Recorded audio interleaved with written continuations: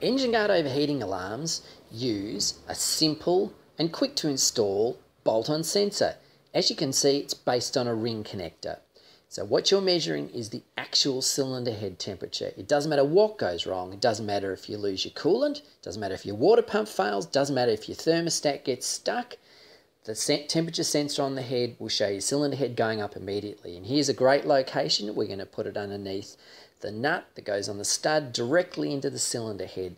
Excellent heat transfer at this point. As you can see, I've taken the nut off. So we're going to slide the sensor over the top of the stud, just like a washer. Then all we need to do is return the nut and retorque it to factory specifications.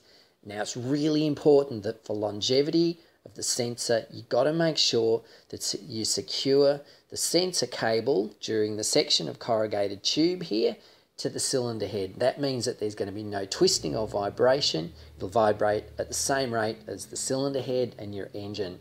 That'll mean that your temperature sensor will last the longest possible time. Very important, 2 points. Bolted on and also cable tied.